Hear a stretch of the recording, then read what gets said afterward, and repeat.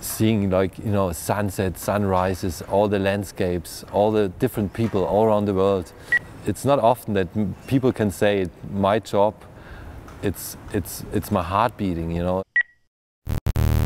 My name is Marcel Lammerhirt. I'm an action sports photographer. I grew up in the GDR, and the wall broke down when I was 14. Coming here to this spot in Bulgaria, it really reminds me on that what I saw as a kid.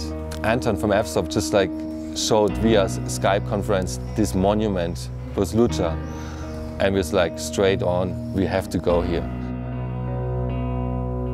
Actually, when we came here, we had no idea if we can even enter this spot.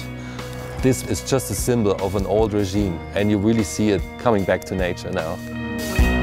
Everything was really dusty. There are holes everywhere. Everything is broken. Like the concrete is just smashed. You know, as a photographer, especially action sport photographer, you need to tell a story in your shot. You can't really waste your time trying out stuff like, oh, maybe underexposed, overexposed. It's all about the environment. For this job, I really wanted to keep it simple, so I packed my Guru UL with the Nikon D4S, the fisheye, the 2470 and the 7200.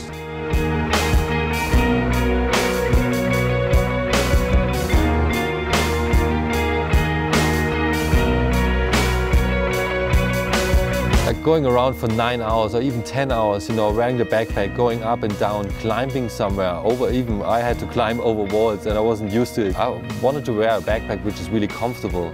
And the new harness system, it's just like, it's so comfortable just to wear it, you know, like everything fits perfect and you don't have pressure always on your shoulder. For spots like this, having access, really small access, you know, moving around really fast with the athlete, the choice of the Guru UL was just perfect.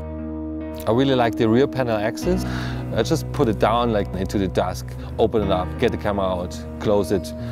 The cool thing is, like, if you're putting the camera back on your shoulder, you don't get dirty, you know, because the dusk is in the back of the backpack. The Guru UL has on the bottom this hyperlon, so I can easily put it on this kind of environment and move around without getting any scratches on it or destroy the backpack. This is where actually the main thing I really like. I really have to rely on my products and on all products. My clients don't ask me what camera I use or what backpack I use. Everything has to just work.